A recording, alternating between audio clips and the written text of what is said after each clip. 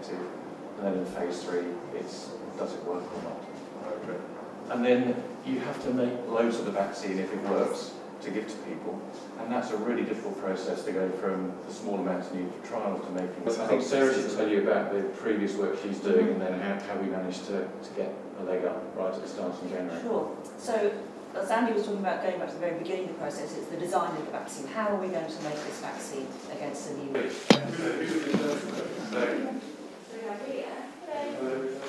Potential vaccine. So they'll test you for antibodies, is that what they're looking for? Or you have already had it? Yes, yeah.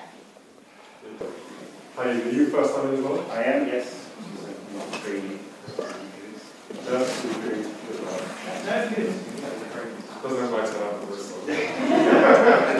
Not ideal, we want a trial in here. Have you been involved in any trials before? No, first time on any vaccine trials.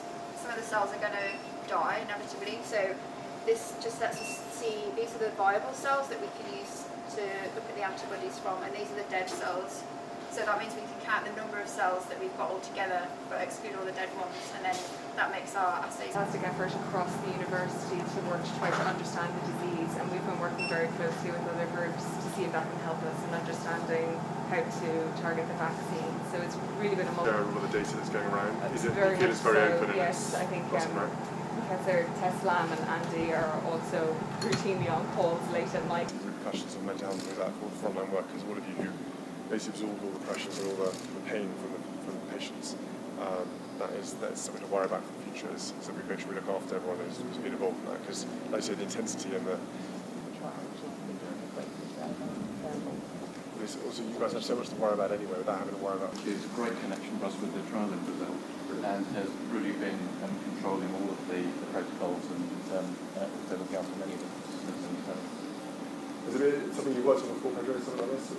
Smaller scale, obviously, probably. Yes, definitely. So I've been at the channel for the past 4 years or so, and I've been working on clinical trials of vaccines. Sarah, she mentioned she worked on those coronavirus, so Pedro actually did the real work on that. The real work. That's also.